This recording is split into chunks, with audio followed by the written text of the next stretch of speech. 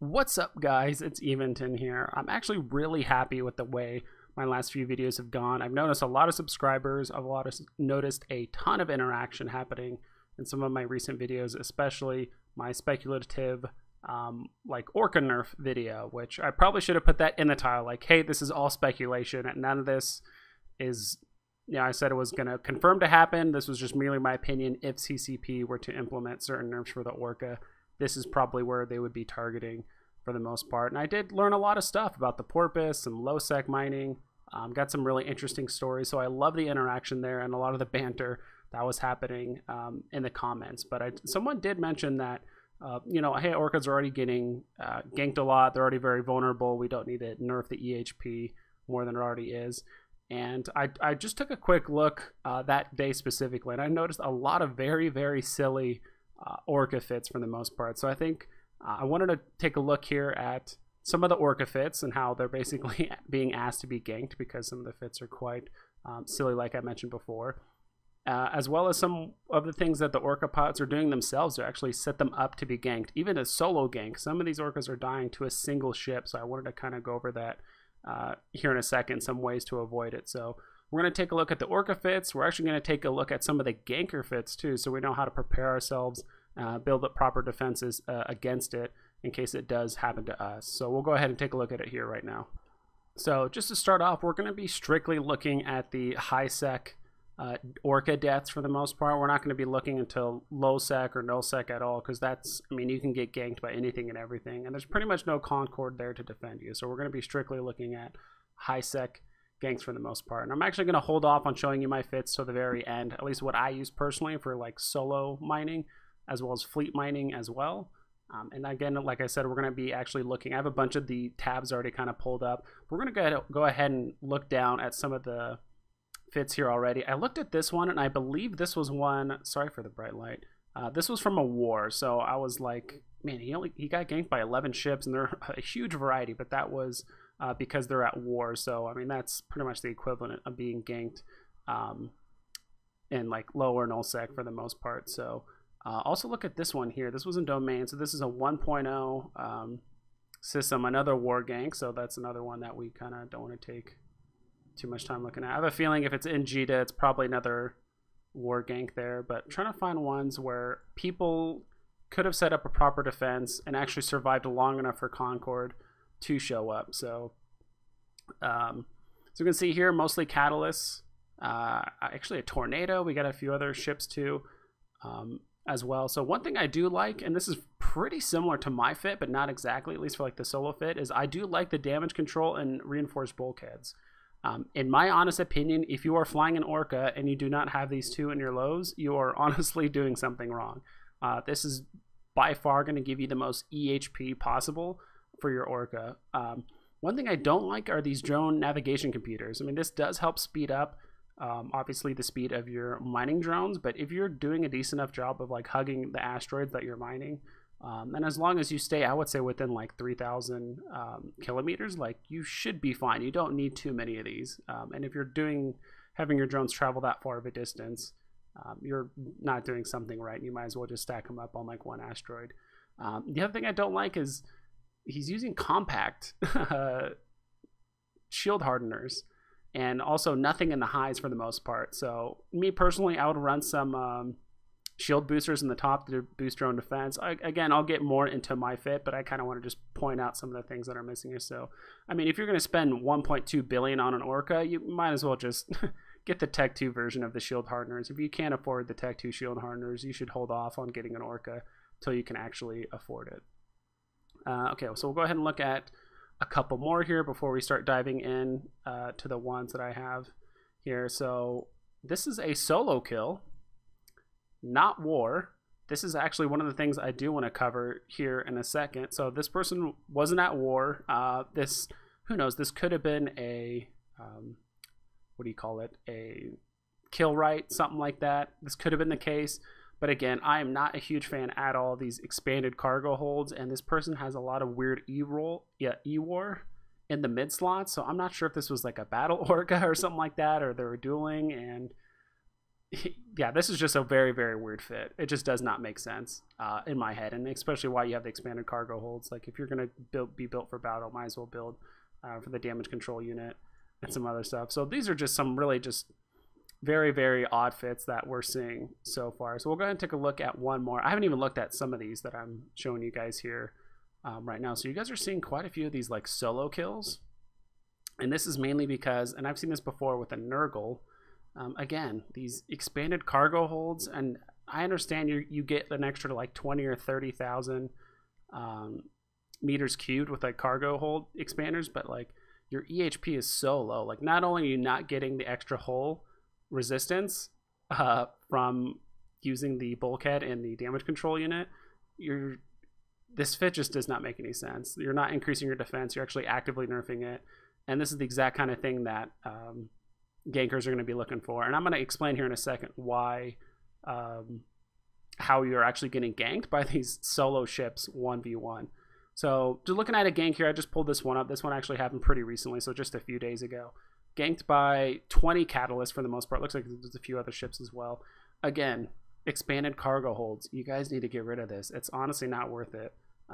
If you have industrial command ship up to 3 or 4, I mean, 160,000, 180,000 meters cubed of ore should be more than enough. And you can even fill up your fleet hangar too as well as your cargo hold. You don't need all this extra stuff. Drone navigation computer, like that's fine. Like, this fit is okay. I'm not a fan of having the scope survey scanner and the drone nav. This looks like this could have been a fleet fit. Not 100% sure. But again, like, you're just completely nerfing yourself. I mean, I'd be surprised if this guy's EHP was maybe over 170,000, to be honest, when some of the fits on my ships are pushing about 400,000 EHP, which I'll cover them here in a second. So what are these catalysts looking like? So we'll go ahead and look at some of these catalyst fits. I've noticed most of the time these catalysts are using 2 different types of fits.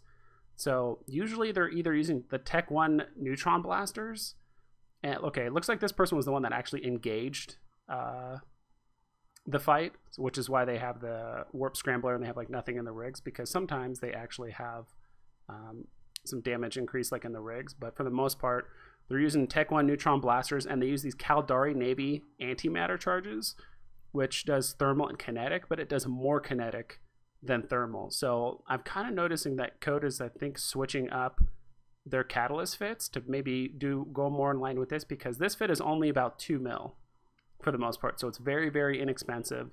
And for the most part, I think Kinetic, if you actually put certain types of hardeners, it's actually kind of a hole when it comes to the Orca, which I'll cover here in a second. But then the other, where is it? The other catalyst fit that I see more often is these Tech 2 light neutron blasters, and then also Void S, which also does an equivalent amount of thermal and kinetic damage. So this can push more damage overall, but again, this fit is basically 6.5, almost 7 million. So it could be one of those things that Code is actually starting to switch up the fits on their catalyst just to make it a bit cheaper. They are doing a little bit less damage, but again, remember, this gank had 20 catalysts and this person was severely under tank. So this is all stuff that they scout ahead of time. I'm pretty sure they cargo scan you, or they ship scan you, I mean, to see what your fit looks like, and the second you become a target, they're going to start rallying together to take you out.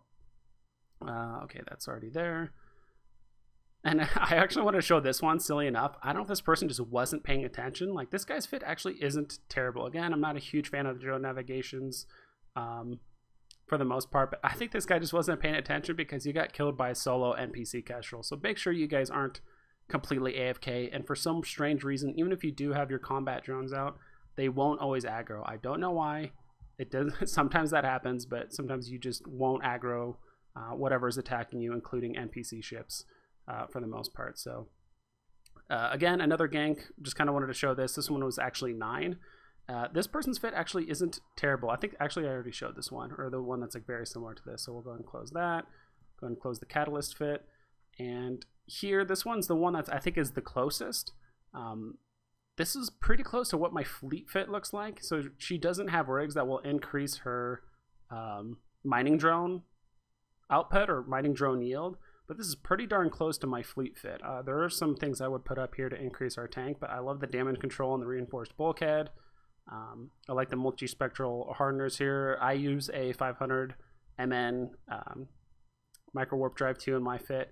But what's happening here is a lot of the time that these Nergals will show up in your belt, and obviously you're killing NPC rats that are shooting you, and so the wrecks are there. But you're so busy mining, you don't bother with the wreck. So a lot of the time these people will do is they'll warp to your belt, they'll loot the wreck, making them suspect. So now they're blinking yellow, which means you can freely engage them, which is cool, right? Free kill. You kill a little frigate Nergal and you're able to kill them. That is not the case, because this actually happened to me. Luckily, I was in a small fleet, and I was actually able to kill one. Where is it? All right, here it is. So this is me. This is my alt. This is some random guy I added in my fleet who was using a mining Gnosis for some reason. And so this is typically what the fit looks like. It's something like this, where they usually have a Nosferatu in the high, the Entropic Disintegrator. They use a Afterburner, Warp Scram, just to keep you there. A lot of self-healing. So basically what these people do is make themselves suspect on purpose. They go find solo orcas that are obviously mining, and they hope that you engage them, because the second you engage them, it opens up both of you to basically attack each other without Concord interference. So basically what this person does is just start orbiting you really, really quickly. You send your drones after them. He starts slowly killing your drones off until, because the Orca can't use any weapons. They can only use drones to really defend themselves for the most part. The drones are really strong, but if this person's moving fast enough and healing enough, your drones just can't kill them. And so in this case, what he'll do is called defang your ship, which means he'll kill all of your drones until there's no drones left to defend yourself. And because he's warp scramming you and your ship is incredibly, incredibly slow, you're basically locked down. And he'll just slowly kill you as long as it takes. I mean, it could take 10, 15, 20, 30 minutes. I don't know how long these kills take, but I see this all the time right here. Like this person, again, actually not a completely terrible fit. If you have a damage control and a reinforced bulkhead in the lows, you're already halfway there when it comes to tank. But these other things I'm not a huge fan of, but again, you basically just got soloed. This person, again, I'm not a huge fan of the inertial stabilizer and the overdrive injector, but again, got soloed. So it seems like there are certain pilots that do a very good job of this, baiting orcas into attacking them because they loot a nearby NPC wreck, into attacking them. And so I just got lucky here because I think we just had way too many drones for him to handle. I'm not sure why he engaged us.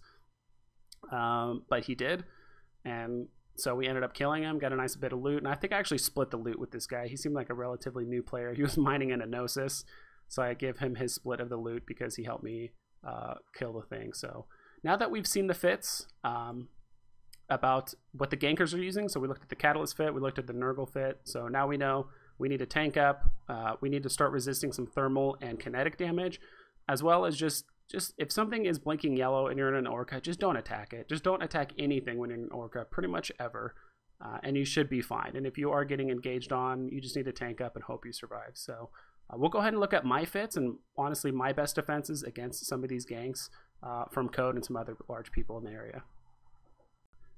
Look at that, ain't she a beauty? Okay, we'll go ahead and jump into the fits here. This is my recommended solo Orca fit. This isn't what I'm currently using. I'm doing something, it's extremely similar to this, but I've actually ended up changing my fit a little bit since I learned about these ganks and kind of the damage types they're using and kind of what you're vulnerable to, because I was running something similar to this prior. I was running EM Shield Hardener because I wanted to like kind of level up my resistances and make sure it's kind of more even across the board. I was using a drone navigation computer because I was doing some solo mining and some of the asteroids were kind of far apart. But that's just like not needed. I really think just sacrificing a ton of EHP is just not worth mining a tiny bit faster with your drone. So this is what I was running prior, but this is what I recommend for people that are in an Orca doing solo mining. So in order to actually see the accurate amount of EHP, you do want to drag these shield extension charges, like these shield charges, up here, because I do run 2 shield command bursts because they do affect you as well. They don't just affect your fleet members, but they affect you as well. So the shield extension charge increases your shield HP, The shield harmonizing charge, as you'll see here, increases your resistances across the board. So you'll see that that was 36, went up to 40, and then if we took that off, so that was 37,500, and then once we throw in the shield extension charge, that goes up to 40,000. So we basically gained quite a bit of EHP so far. So with just the fit as is, 305,000 EHP, it's pretty darn good. If we overload these, we can push it to 321,000. So obviously the tank there is really, really good, especially if we compare it to some of the fits that we were seeing earlier. I left this mid slot open because you can do a lot of things with it. I mean, if you are solo mining, obviously you don't need any survey scanners or anything like that. I mean, you can throw in a drone navigation computer. Or I should probably click on the mid slot there. Can throw in a drone nav computer so your drones move a little bit faster. I guess if you have a very, very strong large shield extender, I guess you could put that in there. But I think overall the EHP that you get is still better, and this is my recommendation, is just throwing in another multispectral shield hardener 2, which of course will increase our two most important resistances, because these are the two that always get targeted by catalysts, whether they're using the Ford S ammo or they're using that Caldari one that I talked about earlier. And it's actually good that our kinetic is a bit higher, because if they do end up using that Caldari ammo, it targets the kinetic more. And so I think this is going to keep us pretty darn safe. And again, if we overload all these, now we're pushing 358,000 EHP. It's going to take a lot of catalysts to take us down. So of course the damage control 2 in the low, as well as the reinforced bulkhead. Honestly, you should have this in the lows. If you're flying an Orca at any point ever, unless you're doing some really weird troll PvP fit, like these should always be in the lows no matter what. Fleet, solo, doesn't matter. That should pretty much always be there. I'll go ahead and go over my fit, what I have currently. And again, I'll go ahead, it's not what I meant to do. Oh, they already have it in there. So we'll go ahead and simulate it. I actually cheated a bit, and I actually have an Abyssal damage control. So the Abyssal damage controls increase your hull resistance, which is actually what the majority of the EHP of the Orca has. So if we actually simulate this, so according to this, if we overheat these, which is what you should do if you're getting ganked, we have about 392,000 EHP. But if we remove this and we just add a normal damage control 2, because we have an Abyssal damage control 2, this gets about 364,000. So we're missing out on almost 30,000 EHP, which is roughly, like, I would say about 8%. So, and I think that Abyssal damage control cost like 50, maybe 70,000, or sorry, 50 or 70 million ISK. So it's relatively cheap, especially if you're investing 1.2 bill in an Orca anyway. So essentially what you do is you open up the contracts, you click on contract search. You know, courier is what you do to like move stuff, but if you click on buy and sell and you type in Abyssal damage control, you can get some really cheap Abyssal damage controls like this one right here for 1.6 mil. I mean, the downside is that it only costs 8 more CPU, but you get 10% resistance with EM and thermal. So basically you get a 25% increase to thermal and EM, and you get a slight increase to structure, or sorry, explosive and kinetic. So just for the low cost of 1.6 mil, you could probably increase the EHP of your Orca probably by about 5%, which makes a huge difference, especially since it's in your it's all in your hull for the most part. So that is something I highly recommend. Try and find an Abyssal damage control that you're comfortable investing in. Slap that on your Orca, because that thing is only going to help. I do have a mining foreman burst because I do occasionally do fleets with my alts, and I sometimes take this on and off, and just so I don't forget, I just always leave it on. I actually don't use, if you notice on my other fit too, I don't use a tractor beam, because I'd rather just use that CPU to fit, you know, more shield hardeners or more shield commanders, things like that. Because I honestly just use a mobile tractor unit, which fulfills the exact same role. Hopefully none of your miners are mining more than 100 kilometers away from you for the most part, so they should all be relatively close. And again, I just want to use up that CPU to tank it as much as possible, because this is a high sec fit. So again, with everything overloaded and we have those active, 392,000 EHP if we add in the Abyssal damage control. So All right, so now on over to, I just call it my Tonka just because it's tanked to heck, and I remember playing with my Tonka trucks when I was really little. So again, this is just assuming the damage control too. So if you get an Abyssal one, you can actually get this EHP a bit higher. So again, just triple transverse Bulkhead 2s to increase the EHP of our, is that the extension? Yeah, we'll go ahead and put in the harmonizing for the most part. And so again, we're not focused on a line time or anything like that. We're just trying to focus on as much tank as possible and protect our fleet members. So this is one I threw together. This is only if I had a dedicated Orca strictly for fleet mining and I didn't want to solo mine and I didn't care about my drone mining yield, stuff like that.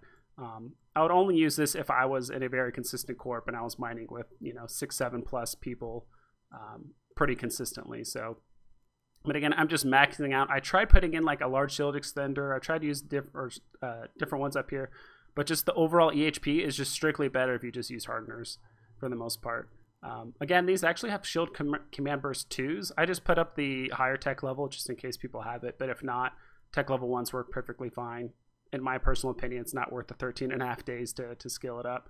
But again, if we just overheat all of these, so again, I'm running 2 multispectrals, an EM, a thermal, and a kinetic. We're looking at basically 570,000 EHP. So you are very, very hard to take down. And so that's kind of the whole point. You are just strictly here to boost your mining fleet, not yourself. And actually, there's just enough CPU, and again, this is why I don't really care to run a tractor beam. You can actually fit 2 large remote shield boosters as well as a medium with this fit for the most part. So, and if you can't fit it for whatever reason, you can just downgrade some of these, whatever you need to do. But I mean, I guess you could just pre-lock your Hulks, your Retrievers, your Covetors, your Mackinaws, because that's what's going to get targeted if your fleet gets ganked for the most part up here in high sec. You can actually just overheat these. You can pre-target them, and then now you're actually pushing about 1,500 HP every 7 seconds, which isn't nothing, but it could help one of your ships to survive another volley or just buy enough time for Concord to show up to save, one of your 2 or 3 ships that were getting ganked, something like that. So I'm not saying this is going to save them, but this will at least give them a fighting chance for the most part. If you did want to get rid of a shield command burst in favor of another mining foreman burst, because you want to really maximize your output, remove the harmonizing charge. Keep the shield extension. You want to increase people's shield amount over increasing resistances in this instance, which is kind of weird because when I did the EHP, calculations or whatever, it just seemed better to increase the shield amount rather than increase the resistances for the most part. So yeah, I mean, this is what I have. If you guys actually have a better fit, or if you guys have any comments about this fleet fit or the solo Orca fit, let me know. Really quick here, I'm going to show you guys why on especially my solo Orca fit, I have a improved cloaking device as well as a 500 MN compact Microwarpdrive. So I run the compact Microwarpdrive because you can actually align in 10 seconds. All you have to do is just align to something, let this cycle once, and then you're already immediately in the warp. But let's say you are in the belt. These should be running all the time, no matter what. So you should pretty much always have these hardeners running while you're solo mining all the time, because you never know when you're going to get ganked, and this will actually help you get a fighting chance. But let's say you do have Catalyst warp into the belt, and they're about to gank you for the most part. So what you want to do is obviously align to whatever you're trying to get to. And as you can see, these hardeners are going right now. So let's say they're coming in. So what you want to do is align, cloak. You actually want to overheat the mid rack. What that's going to do is going to allow you to turn on your Microwarpdrive. And you have to do this, I mean, relatively quickly for the most part. And so as you can see, I mean, I let that thing run down almost down to about 80%. And I turn off the cloak. And because we overheated, we're actually getting more speed, even though our speed is significantly reduced. This will give you a fighting chance. So this does 2 things. When you cloak, they can't target you, and it actually buys your shields a time, like a full cycle, to be able to start getting overheated. Because what you want to do is try and get that overheat going as fast as possible. And again, if for whatever reason, if they do happen to lock onto you and interrupt your Microwarpdrive, you immediately want to hit both of your shield command bursts to increase your shield as much as possible. and just hold on and hope that there's not enough damage to take you out, because that's pretty much all you can do. So again, the first line of defense is just cloak, overheat, and you have about, I think it's 5 seconds from the time you cloak to hit the overheat rack and then activate your Microwarpdrive. So you have time, so don't freak out and click it super fast. You can see on that last one I did it pretty slowly. So it's like cloak, overheat, Microwarpdrive. You can do it literally that slow. Don't forget to double click this to make sure it turns off, or you don't have to for the most part. And then you can warp. I let that thing run all the way down. And again, I do actually have maximum agility skills for all ships, so it's going to be different for everybody, but I mean, you can practice with it. Do it a couple times, just make sure you kind of have the timing down. But the overheat does help a ton when you're trying to get out of there quickly. And again, if you do get ganked, just activate both of these, and that'll give you the best fighting chance possible. So, and again, guys, I really appreciate the feedback, and I would love it if you guys would like, comment, and subscribe. I honestly, personally, right now work with like a marketing company. I've been there for a couple of years, and all those kind of like interactions when it comes to likes and comments and downvotes and subscriptions, like all that stuff honestly plays a huge part in the algorithm with a lot of different platforms, including YouTube.